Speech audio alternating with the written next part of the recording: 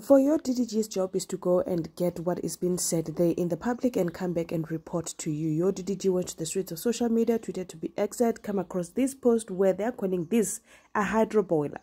But according to my knowledge, hydro boiler is that one le yokubilisa amanzi. Guys, those that are well informed when it comes to this skin tontoni, help us, because others are saying that this is a power bank, a charger, and this was from an account of Uzolisa, and people are just thinking that maybe this could be true or not, or maybe this was not meant for public consumption. I don't know who took this picture and published it on social media, but we need to know, what is that thing for? Is it for skin, whatever?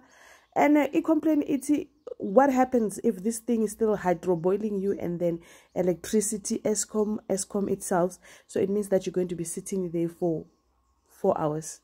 What is this thing called, guys? What is it for? Guys, tell us, what is this power bank for? Or is this a photoshopped picture? Because it might be photoshopped. Hey guys, South Africa.